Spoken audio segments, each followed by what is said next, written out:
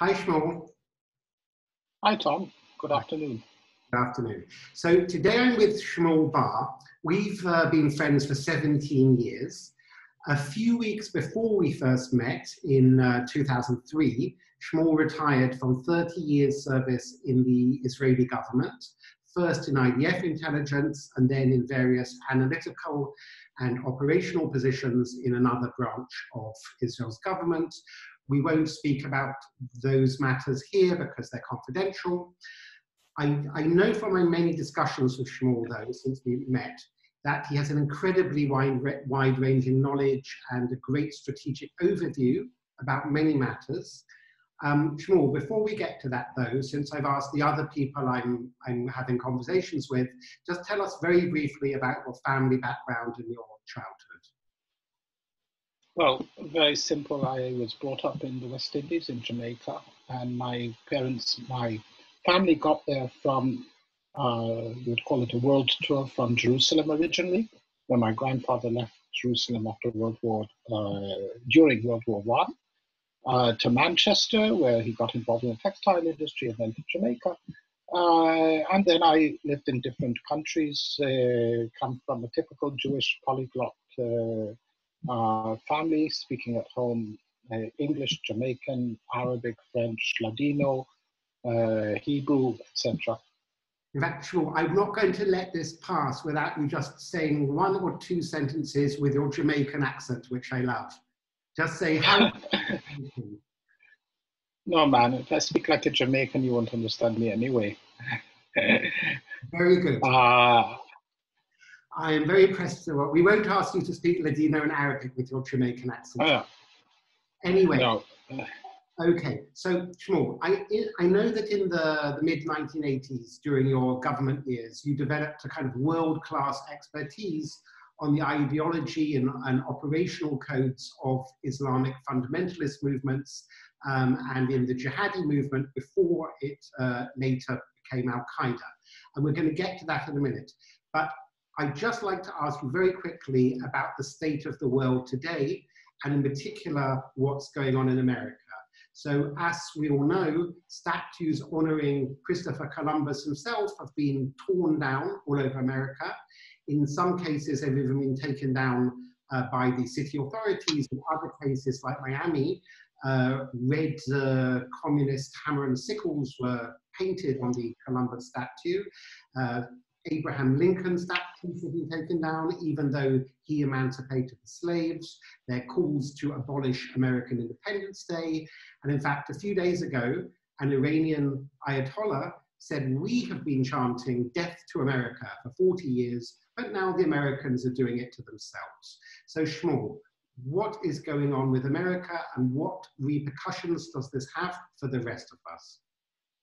Well, I'm actually speaking with a lot of my American friends, and none of them actually understand what's going on in America. So, but sometimes when you look at things from a historic perspective, you can understand things a bit more. The United States has lost its social cohesion or its identity cohesion for quite some time. The concept of the United States was that America is a melting pot, and you can maintain your cultural heritage, etc., but you have to give preference or priority to your American identity. The moment they moved into a sort of multiculturalism, pluralism, then they lost both worlds. In other words, they weren't a really multicultural a country like Belgium, where you have Flemish and you have Walloon, and they weren't a melting pot at all. And this is a danger when you are actually sitting on the fence. The other thing is iconoclasm in general, which what's happening there is that it's almost Orwellian. It goes to show that Orwell came out against the fascism and the rewriting of history and historic revisionism, and historic revisionism on a day-to-day basis. You know, when Winston deletes one country and adds another country, etc., from the records. And this is basically what's happening in America. It's the same concept. We delete from our history. Now, it's well known that a nation which forgets its history is doomed to repeat it. Now, we cannot, in my humble opinion, to try to impose on people of 200, 300, 400 years ago the mores and the values that we hold today is ridiculous, because then we would have to take down all of the statues which adorn all of the cities in Europe, because none of them meet our standards. We would have to blow up the pyramids because they were built with slave labor, by the way, African slave labor to a great extent, as we can see in the pictures. We would have to exhume all of the popes in the Vatican, and of course in Westminster, etc., because none of these people meet our standards. So basically, we would have to destroy Western civilization as it is. And I think that people don't understand that there has to be some continuity to to culture. It's strange. What's more strange than the more radical elements in American society who are doing this is the, like Eugene Ionesco's rhinoceros, the people on what you would call the establishment left wing in the United States who are condoning it. He was saying, yes, we have to rethink the role of Columbus, we have to rethink the role of Ulysses Grant. We found some obscure mention that, to blow up the Rushmore Mountain, things like that. In other words, I think that the weakening of the mainstream in the face of such things is, I think, the most worrying aspect. It's not only Democrats. Yesterday, 2 Republican senators said that Columbus Day should no longer be a national holiday, and it should be replaced with this Juneteenth Day. And apparently, Barack Obama never mentioned or tweeted about Juneteenth in his 8 years. So it's maybe a crisis of confidence across the American establishment. Shmuel, when we've spoken before, you also mentioned that even before the present episode, that America was in the 21st century and Russia, for example, was in the 19th century, and you mentioned stuff about John Kerry and so on. Why don't you also explain how different countries are in different thought processes? Well, I think that, this has to do with the whole concept of international relations. When Russia invaded Ukraine, John Kerry said, you can't do that, you just can't walk into a country and take it over. This isn't the 19th century. And the Russians actually retorted, excuse me, why not, what's changed? Which, from the point of view, we are living in some sort of time war, where some nations believe that we have entered some sort of pristine and new and moral 21st century, and the others do not see why the change of the century warrants a change in the concept of international relations and force politics.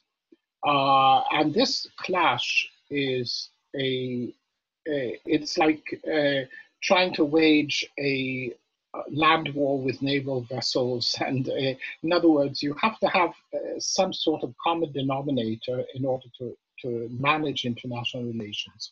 Now, you can recognize that you want to be in the 21st century as you see it, but others are not. And this is also the problem of the West in dealing with Islamic terrorism. Many years ago, after the fall of the Soviet Union, I was briefing senior people in Prague, their intelligence community, and I was explaining. Sorry? In Prague, in the Czech, there was still Czechoslovakia, and they were all very young because they'd kicked out all of the communists, and I was explaining Islamic ideology, and the person at the head of this organization says to me, Shmuel, you can't really mean that they believe in all of that. So I said, why not? Well, he says, you see, look at this room here. A year ago, everybody here was a communist, but now we know that there were no communists and everybody was pretending to be a communist because everybody thought that everybody else was a communist. So basically, people who come from quintessentially rationalist cultures, and the Czechs and the Dutch are like that, cannot understand why anybody would act not on what they perceive as rationality. And this has to do with the whole issue of you deal with conflicts which are religious in nature. You say, well, we don't do religion. We don't do religion. Yes, but they do religion. And so you have to wage relations and wars with the common denominator of the weapons of that war. I think that, you know, they think it's very passé, and also maybe in Europe, we don't study enough about medieval times to understand that, of course, a few centuries ago, people did wage a kind of crusades and jihadism and so on, as many do in the Middle East and Muslim world today. So I mean, you are an expert on jihadi movements, or you were in the past. You know, they've been defeated, so to speak, in Raqqa, ISIS's capital, but America's withdrawing from Afghanistan, and it's much weakened. America's turning in on itself. European nations are kind of not very proactive. Well, I wouldn't. By the way, I wouldn't call this they are defeated because you do not. With military power, you do not defeat an ideology. The ideology is still Raqqa itself. I meant their base, but they're not defeated. Absolutely. So how strong are they, in fact, today? I think that the underlying motivation which draws people into this ideology remains, and it will get stronger. I believe that the next wave that we're going to see is going to be among refugees who came to Europe after terrible horrors in their home countries. They will not be integrated into Europe because Europe is going through identity crises anyway, and certainly economic crises. When the 10-year-old boy who reaches Europe grows up to the age of 20, and he's approached by a jihadi recruiter who will say, you remember the stories about your uncle and your aunt and your father were murdered by the Syrian regime and the Russians and the Iranians. Well, maybe it's hard to go there to fight, but here you can fight their collaborators, the Europeans, who are now embracing Assad and re-legitimizing him, etc. So I believe that we will have this next wave of jihadism, and of course, the whole Middle East has disintegrated, and I think that it's quite a misperception to say that Assad won the war. Assad didn't win the war. Russia and Iran won a military victory. In Syria. In Syria.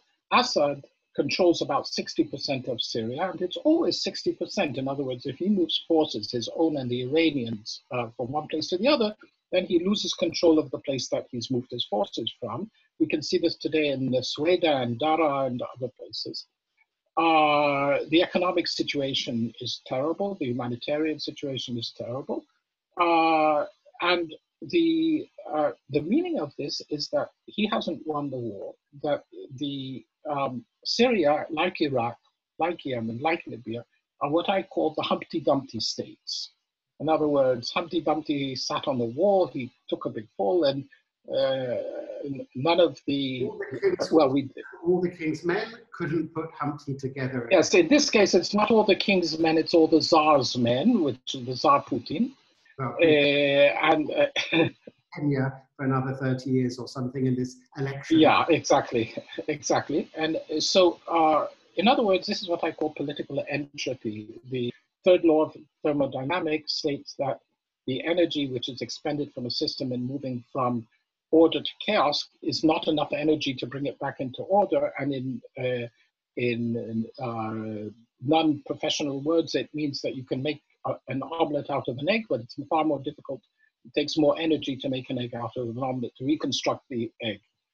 So this is therefore, since there is no external energy in the world available to go and impose order in Syria or Libya or Yemen or Iraq, then the process of this political entropy is going to continue.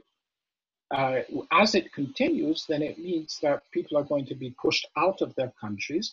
Add to that the climate issues, add to that the economic issues, add to that the coronavirus. then we are just waiting. It's like a chronicle of a death foretold. We're waiting for the next explosion.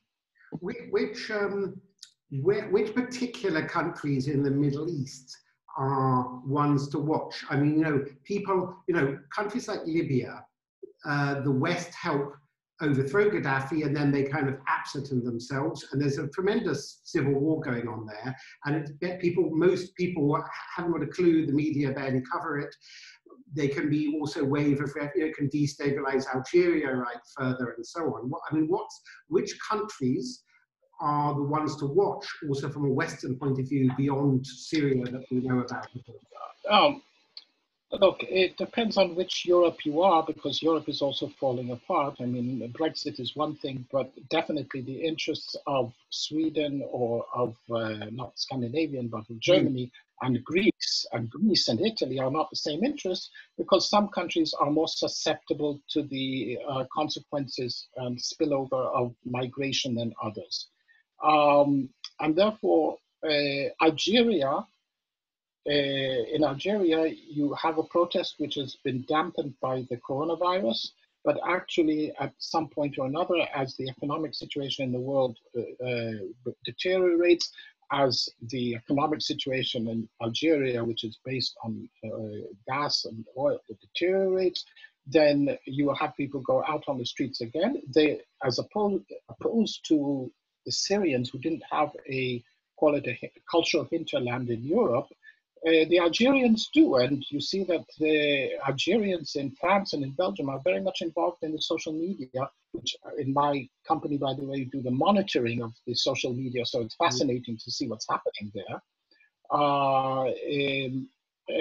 And therefore, we will see, as things get worse in Algeria, people saying, come over, okay?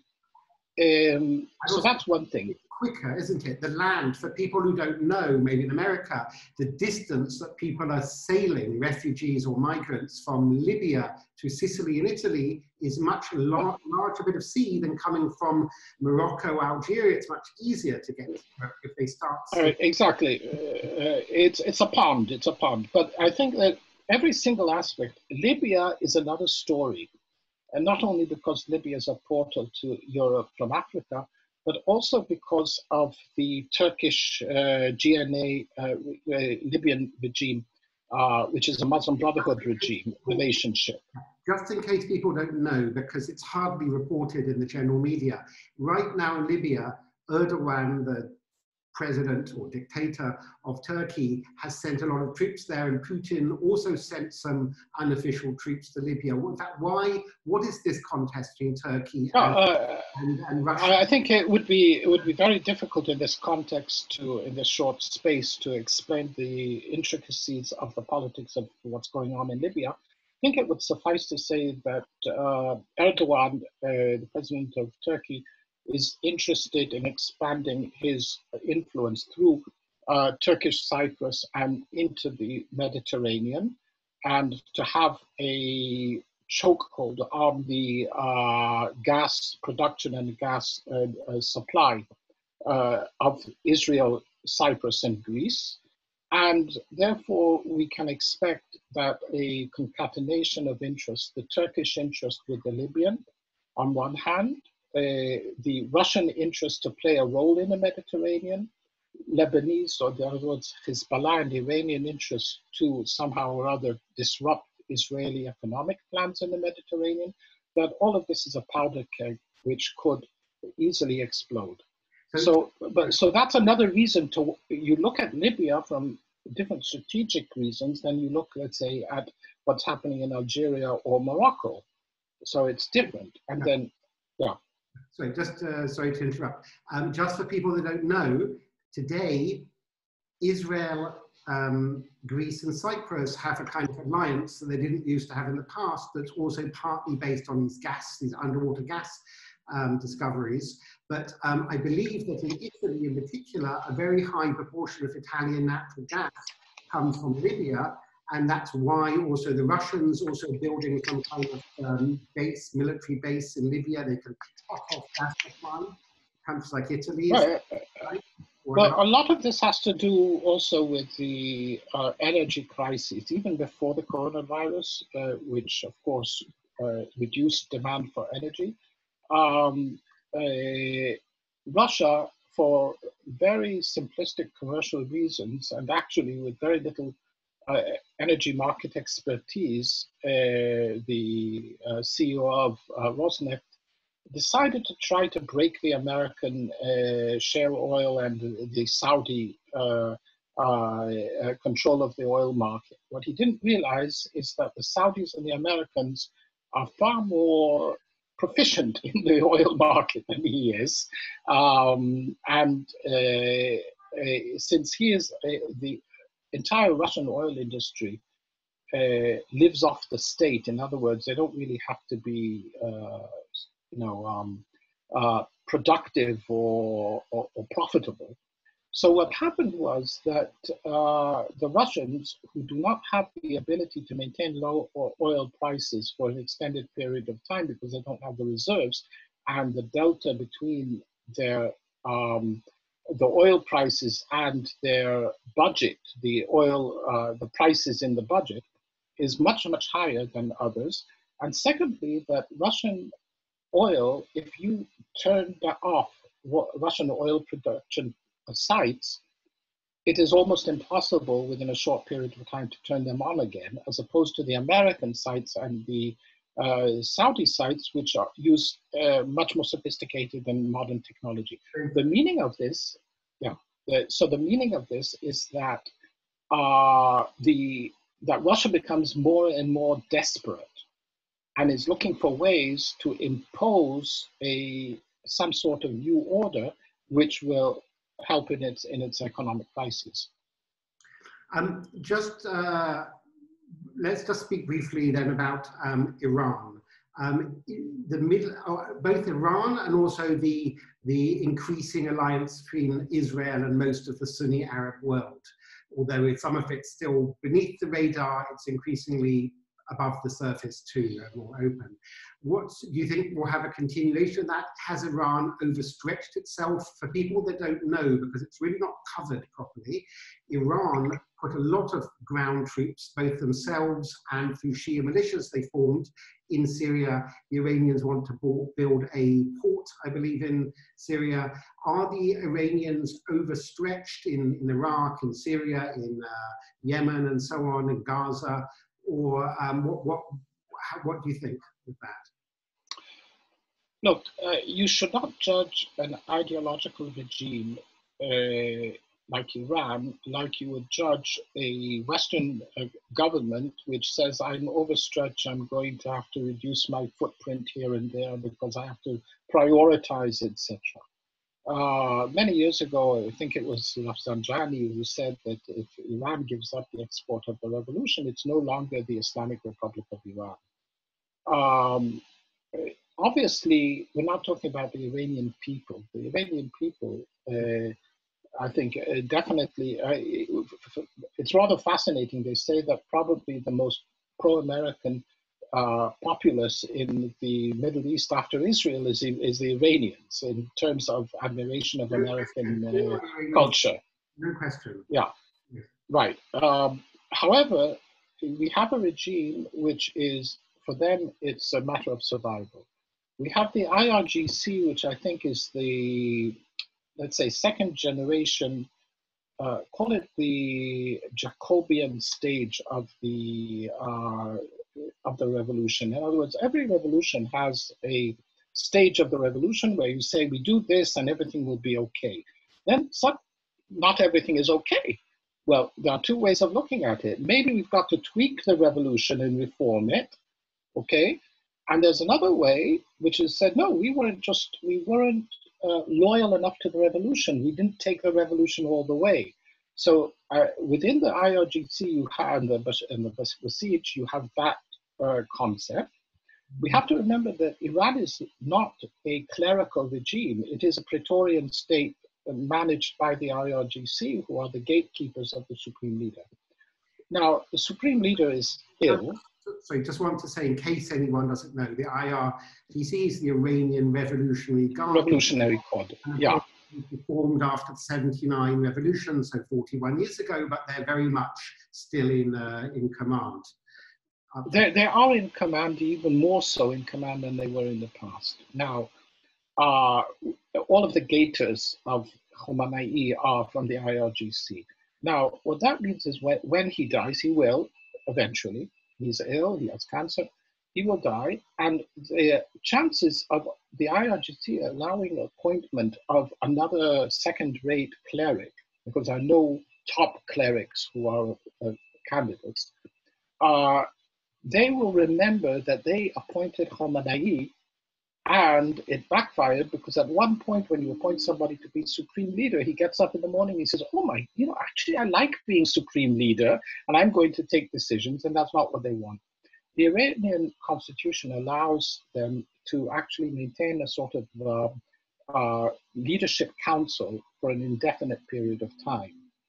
Now, what that means is that we would have Iran moving into a stage which is less Islamic oriented in that concept, but more Iranian nationalist oriented, where the IRGC is much more Iranian nationalist, believes that as opposed to the old guard who were careful of projecting Iranian racial superiority over the Arabs, the IRGC has no qualms about it. And so we may see a renewal of the revolutionary zeal with all sorts of Iranian nationalist overtones towards countries like Saudi Arabia, Bahrain, which they consider part of Iran anyway, and so on and so forth. So now, here we enter the nuclear issue. Iran can theoretically have enough fissile material by the end of a year for one nuclear weapon. The thing is that one nuclear weapon doesn't make you a nuclear power. The question is, do you demonstrate your capability without exploding something or having really credible information in the world that you've got a lot of weapons? So then it doesn't really matter. So if you explode, if you have enough only for one weapon and you explode it, then you don't have any more, right? Right. If you wait, then you don't have deterrence. Now, in order to have deterrence, you have to have what is called in the jargon second strike capability. In other words, to be able to say, I have the missiles and the weapons enough that even if you attack me, I can destroy you, okay? This is what created the Cold War deterrence balance of MAD, mutually assured destruction. This will never exist in the Middle East.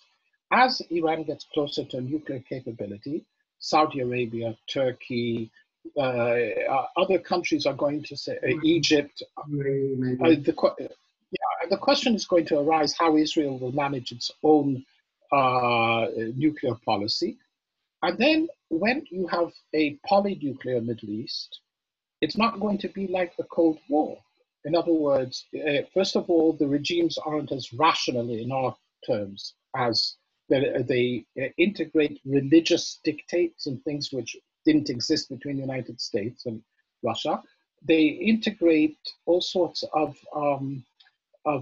popular perceptions, which nuclear policy and strategy in the Cold War was purely in the hands of the leadership and very, very controlled.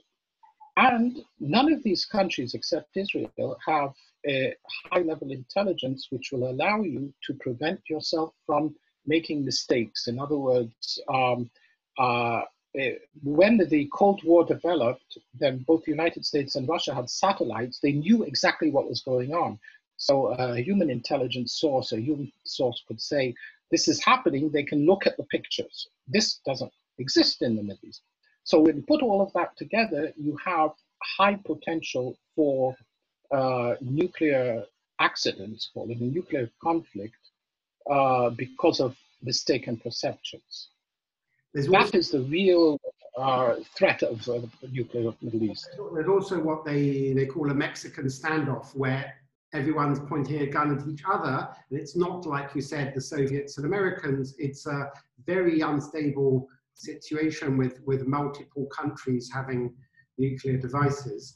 Are you confident that Iran will be stopped from going nuclear? I mean, you know, Trump is because but no one's really helping the Trump administration's tough line to try and stop the Iranians progressing on their nuclear quest.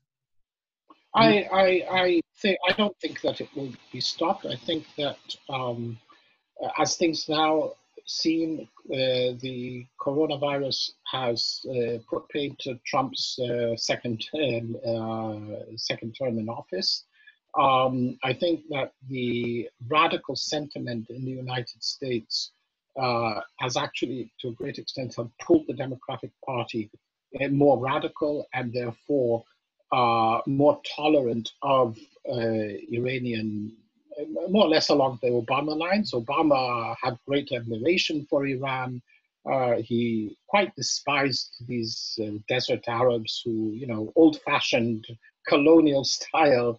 And so I think that this is still the bon ton in the Democratic Party. Therefore, the United States will change its policy. The Europeans are also, they are looking only at the very short term. A foreign minister of a large European country who I had dinner with once said to me, you know, Shmuel, this is the problem. Once there were Americans, we Europeans were willing to play around with dictators, etc., to give in, because we always knew that the American cavalry was around the corner and they would come and save us.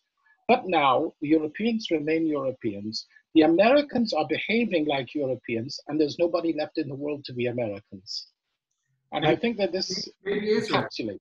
Maybe Israel and one or two allies like India and so on. Someone has to do it.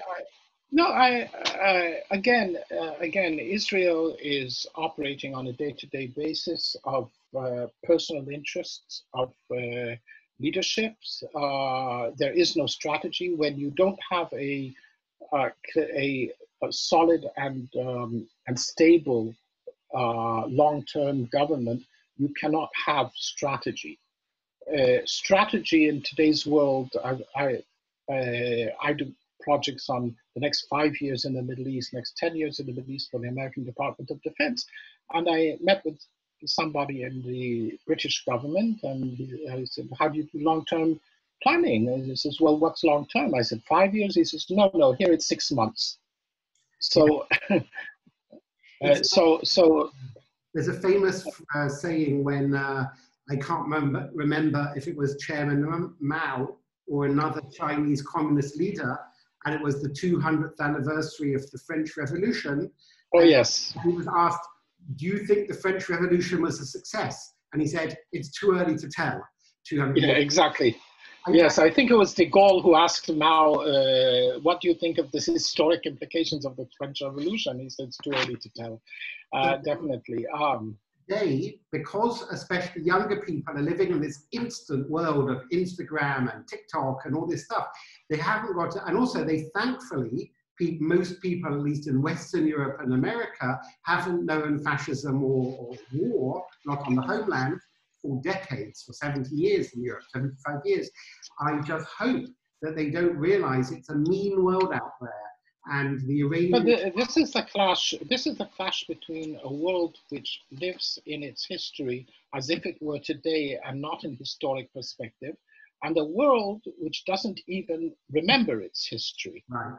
And so I think that this is a clash. And I also think America is the extreme case of people not knowing history at all. Because they're not teaching it anymore, they don't respect it anymore. But when you see, for example, that you can tell somebody that Thomas Jefferson was a racist and so you have to take down his statues, then nobody's interested in really understanding and reading all of Thomas Jefferson's words and his letters, and as president and as representative to France, etc. No. somebody said something.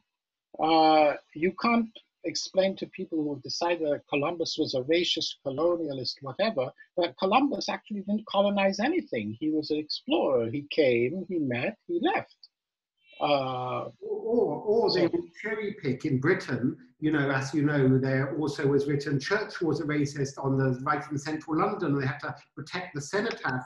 And what they'll do is they'll cherry pick a single sentence from somebody's 80 years life, and then they will twist it, or anyway, the West is not perfect. Democracy is not perfect, but I fear that too many people don't quite understand that, you know, there are people out there, whether in Iran or Russia or China or ISIS, that are not so well intended, and they have patience and they are playing the long game, and the West needs to know how to play it.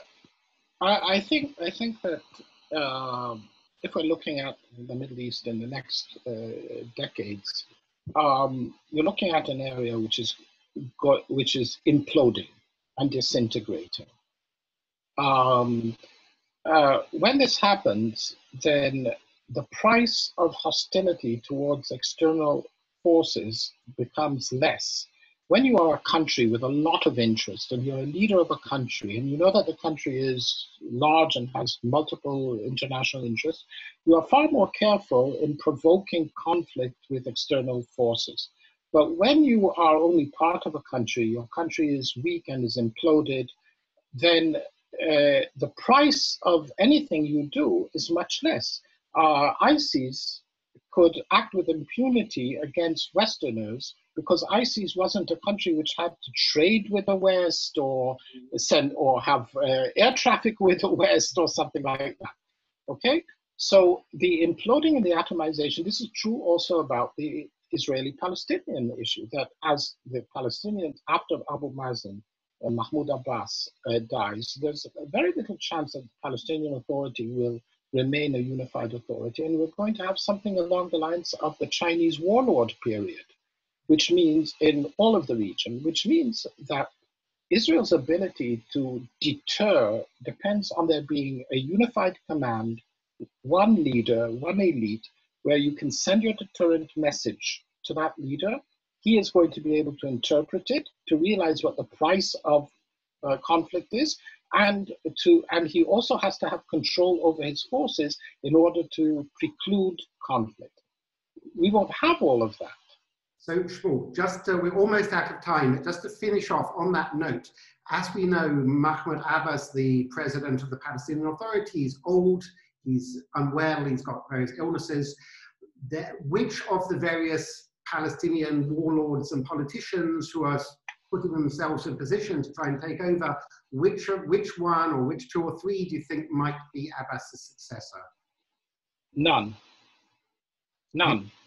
I think that, again, there is a tendency in Western thought to say X goes, Y comes in. Something has to be replaced. Nature abhors a vacuum. We forget that nature didn't abhor a vacuum in China for decades, in Japan for decades, in the Middle East in the period of the end of the Ottoman Empire, and so on and so forth. In other words, the case of failed regimes, or by the way, in medieval Europe, in other words, the large parts of medieval Europe, which were not organized or ordered. So the idea that you always have to have a successor, that it's linear, is absolutely incorrect, both historically and logically. Yes, I mean, people forget that in Europe, most nation states are really quite recent, last, couple of 100 years. Just very finally, could Hamas, which are maybe do have a better uniformed command structure and leadership? Obviously, no, but even Hamas doesn't have, for example, a spiritual leadership. It actually gets its spiritual leadership, some of them from Iran and by proxy, the Sunnis, and some of them from the Muslim Brotherhood in Egypt.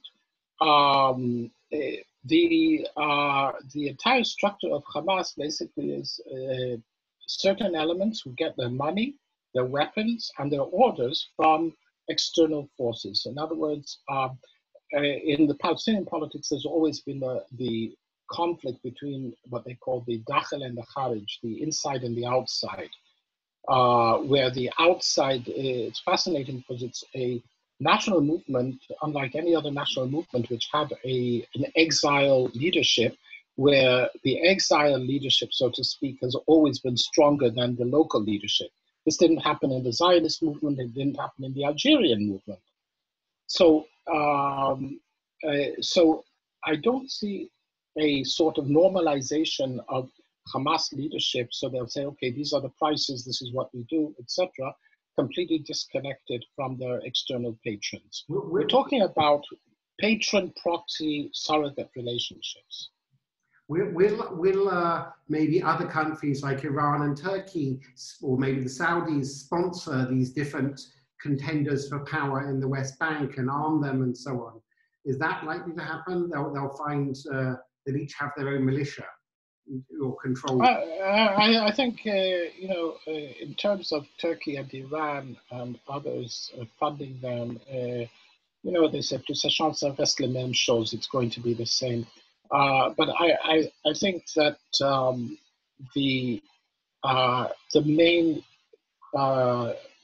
issue on the table today is not our tunnel vision, Hamas or the Palestinian Authority or something like that.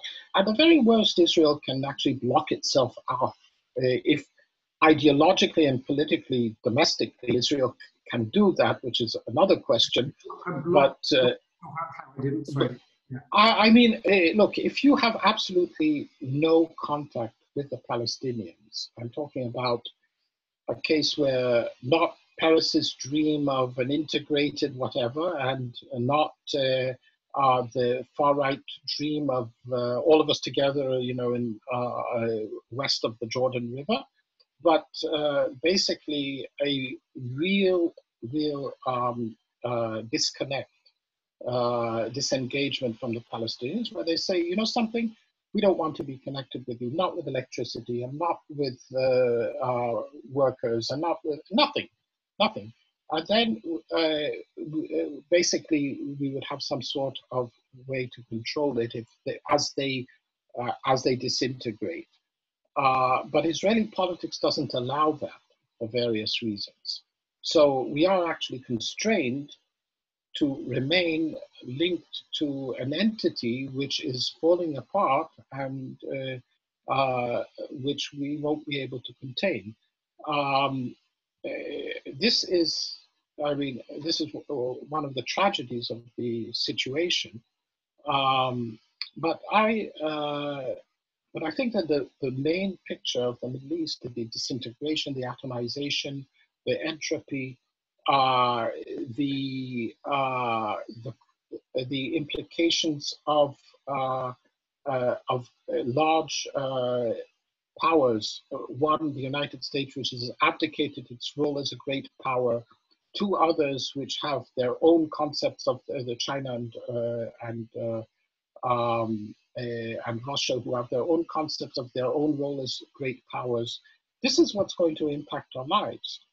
And as these countries get more desperate economically, then the willingness for adventurism and for using force and for aggression in international relationships is going to grow. I work with now with European and American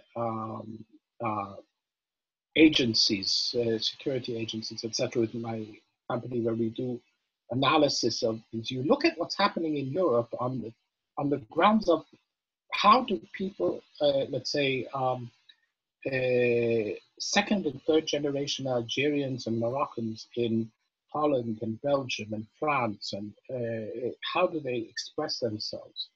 They are not living in Paris or Marseille or Amsterdam. They are, even though they've never been there, living in their home countries. This is what happened, for example, in the 7/7 attacks. Pakistanis born in the UK but who are living spiritually in Karachi. And in the global information era, where people are being fed all the time by these messages, they can actually disengage from the countries they live in, and it makes it easier for them to do terrorist attacks and damage to people who otherwise they would say, hey, I don't want to mess the, the place where I live in. And this is a danger. This is going to exacerbate. So, Shmuel, unfortunately, we're out of time. That's been very fascinating. A little bit pessimistic, or more than a little bit, about the Middle East. No, that was my optimistic. That was my optimist. Let me tell you something. Let me tell you just a short story. An old friend. An old friend of ours who had lived through World War II, had fought in the War of Independence, fought in the 56, etc., said to us once in the height of the Intifada, I don't understand you young people, so impatient. When I was young, Hitler had occupied all of Europe. Roma was beating Montgomery in the Western Desert. We were preparing for a last stand on the Carmel Mountain. Ever since then, the Americans and the Russians were going to blow up the world in the Cuban Missile Crisis. Ever since then, things have just been looking up. So you have to have generational perspective.